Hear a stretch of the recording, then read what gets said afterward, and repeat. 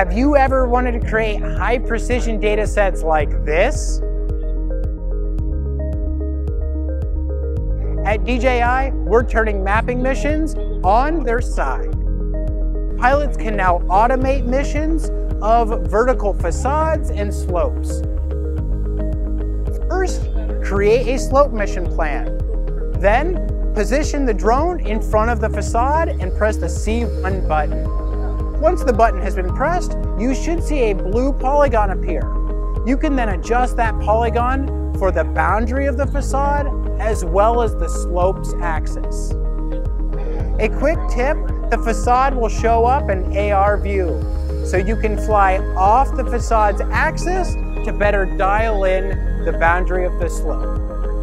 Once the slope has been set, the pilot can adjust for normal mapping parameters and write the mission to the drone.